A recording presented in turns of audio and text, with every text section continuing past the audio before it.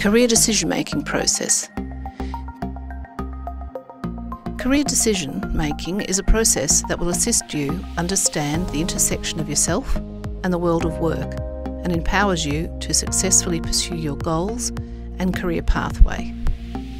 With new experiences and at different stages of your life, you will often find yourself initiating this process again.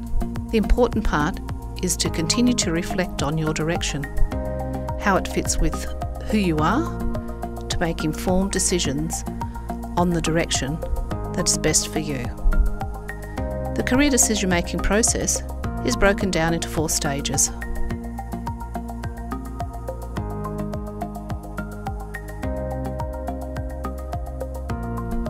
Self-evaluation is the first stage.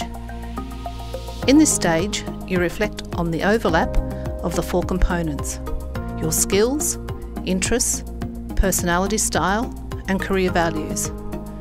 This information will help you evaluate how possible careers fit with who you are. Neglecting one or more components may leave you with an incomplete picture of the fundamentals that contribute to career satisfaction. The second stage is to explore career options. Start by researching jobs that you're interested in.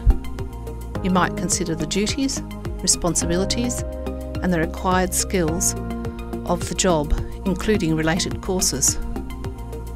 Then focus on current industry demand. The labour job market is constantly changing. Keep up to date with this information to know what your field needs right now and in the future. The third stage involves decision-making and planning.